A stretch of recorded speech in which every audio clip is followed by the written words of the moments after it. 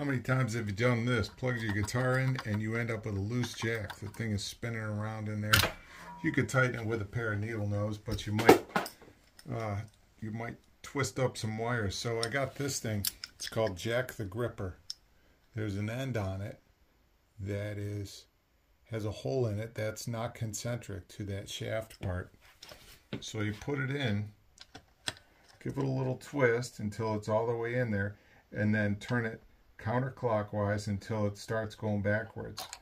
Then you put the proper size socket on and this little handle, and it tightens the jack. Does a great job. Works for acoustics, electrics, you name it. Anything that has a jack that needs to be tightened. Makes quick work of it. Now you can plug in and rock out.